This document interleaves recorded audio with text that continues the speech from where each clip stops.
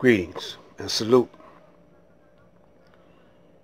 Elder Blacklight, Soul School Child, Allah 24/7. Defenseless. The black man is defenseless without the knowledge, self, Allah, and his open enemy, the devil. And we're going to bring out this point in this series. Part 1. Eventually, I hope you'll see where I'm coming from. He paid the price. He opened up the way. Now all we have to do is walk in the path that the Honorable Elijah Muhammad has laid down for us.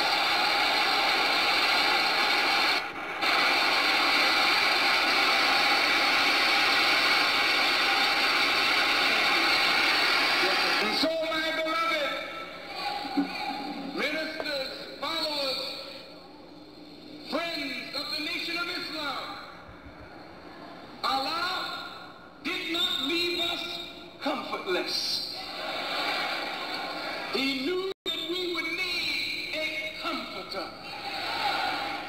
He gave us one from the messenger's family to comfort us. Let me say this, please. When Allah chose the messenger,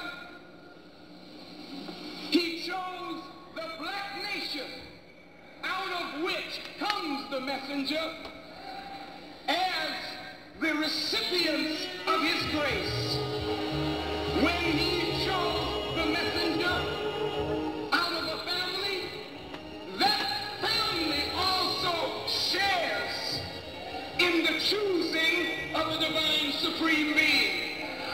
Every one of these beloved servants and messengers, followers and family, I'm speaking especially of the family, have been taught and trained by their father in ways that you and I don't know, and in ways that maybe now they are beginning to realize. For he never spoke an idle word. Every word he spoke had meaning not only for today, but for tomorrow and the many tomorrows to come. And so, no man wishes upon his brother a burden, but Almighty God, Allah, does not lay on any soul a burden beyond its scope. And as he laid a burden on the shoulders of the Honorable Elijah Muhammad, and he walked home with that burden, so we pray, Almighty God, Allah, in the name of his messenger, the most Honorable Elijah Muhammad, that his son, Wallace D. Muhammad, will shoulder this mighty task, this mighty job, this mighty work of the resurrection of our people, and that we will offer all of our resources, all of our talents, all of our skills, all of our abilities to this son of the messenger in this divine work of the messenger. And so I close saying that we have learned the lesson of history, and that those who sit around waiting for fractions and split off, waiting for those who would be hungry for leadership and hungry for power, I want you to know this afternoon that our father Elijah Muhammad did not make us that kind of people. The Honorable Elijah Muhammad loved unity. He lived for unity. He fought for unity. And we today will fight that same fight, and will keep the faith of Muhammad. And only in that faith will we find the unity and the strength that we need to help Minister Wallace D. Muhammad, the leader of the Nation of Islam, carry on in the noble work of his father. So as I preached for the messenger,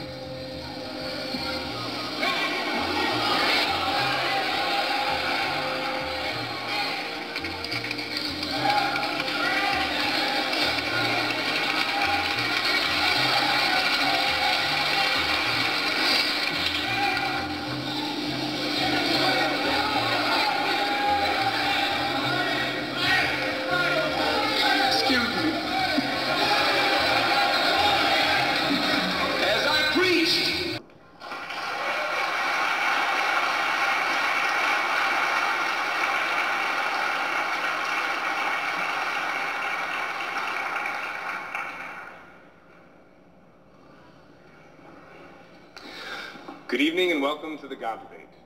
My name is Malcolm Thaler, and together with Joseph Stanfield, Arnav Dutt, Mike Ray, and the Dean's Fellows, we've organized the debate that you're about to see. Now, whether you're here tonight to hear an exchange of views, an enlightening discussion, or just a good show, I know you're not here to hear a long speech from an undergraduate, so I will keep this short. First, allow me to recognize those in the Notre Dame community who made this debate possible.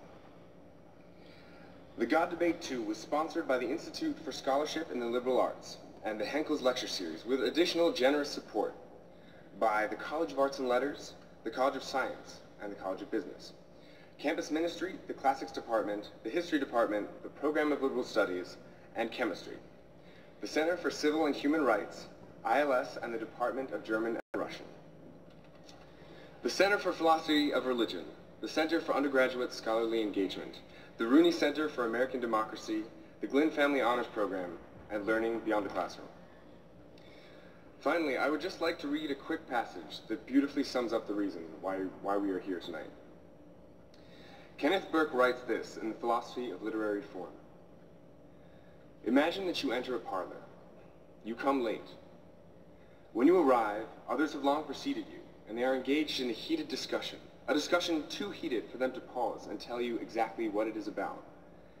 In fact, the discussion had already begun long before any of them got there, so that no one present is qualified to retrace for you all the steps that had gone before.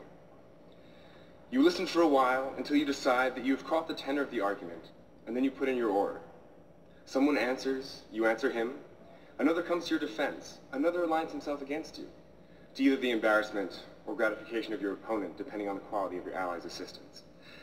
However, the discussion is interminable. The hour grows late, and you must depart. And you do depart, with the discussion still vigorously in progress.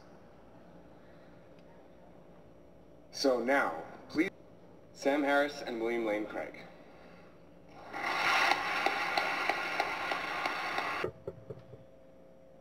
So, the purpose of me showing you the little clip of the God Debate,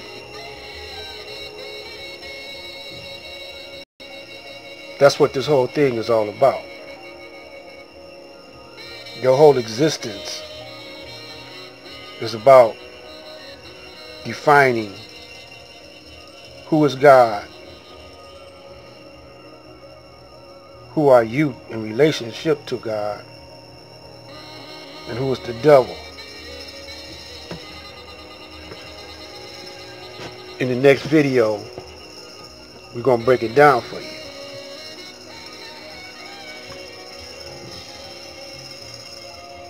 If you don't have the knowledge of God, yourself, and the devil, you have no defense for the current climate that we're in here in America.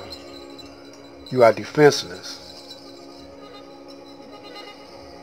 We don't try to talk to the Caucasian, because his mind was made up ever since the foundation of America, when he was writing up the Constitution. His vision was in that Constitution.